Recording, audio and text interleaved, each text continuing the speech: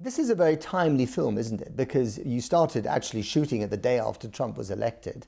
And with everything else that's going on, Harvey Weinstein, this film about men trying to bully a woman is extremely timely, isn't it? You know what? It was probably a timely movie whenever it was going to happen. We're just aware now that it's a timely movie. And by the way, I would happily trade the fortuitous timing of the movie for a world in which none of this had happened. That this is an inspiration for women who need to stand up for themselves, which is exactly what Molly does at the end of the movie. I don't want to give away the end.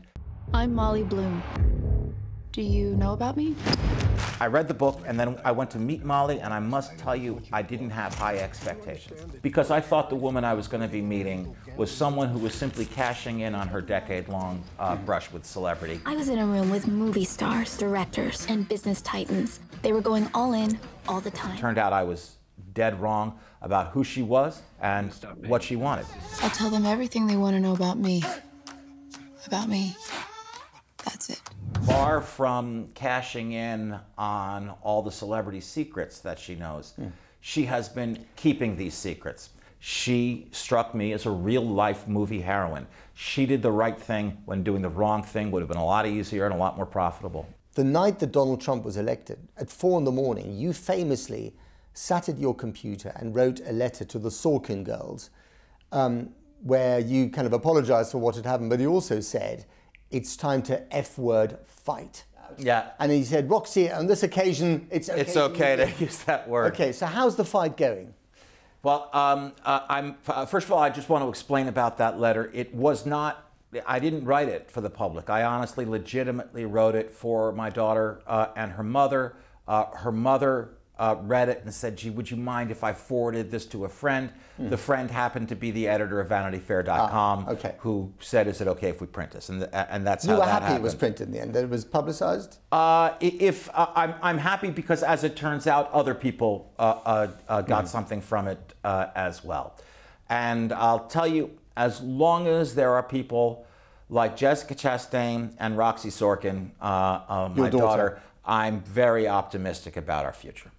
Even though President Trump seems to be scoring a few successes of late, for instance, tax reform in Congress.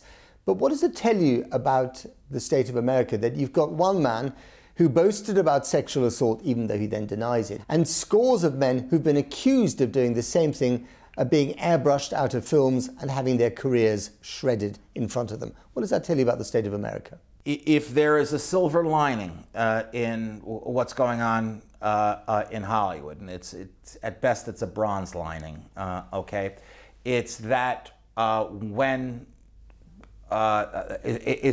that the perpetrators of sexual harassment have been dealt with swiftly and decisively. Okay, that there has been a zero tolerance.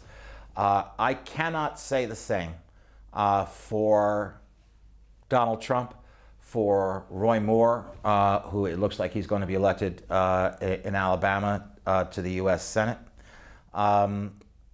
So there's that. As far as the wins that Donald Trump is scoring, he has raised taxes on people whose backs can least bear it, and I'm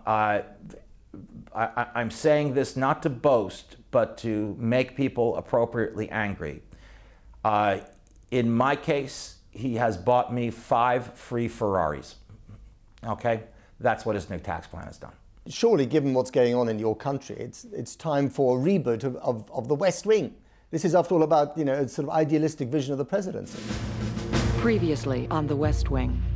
Yeah, listen, I don't think this is going to come as a galloping shock to anyone here. I would like to be a part of that very much. You know, the show was idealistic, romantic, optimistic, and I'd love to be a part of feeling that way again about our leaders.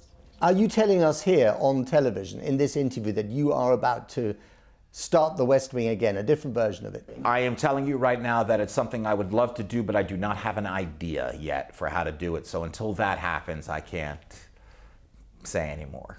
Is it true that when you write and you suffer writer's block, you have 8 showers a day? Yeah. It feels like a do-over to me. And it works? No, hardly ever. But you're very clean. But I'm very clean, and I enjoy the shower. But you know what? Honestly, sometimes it does work.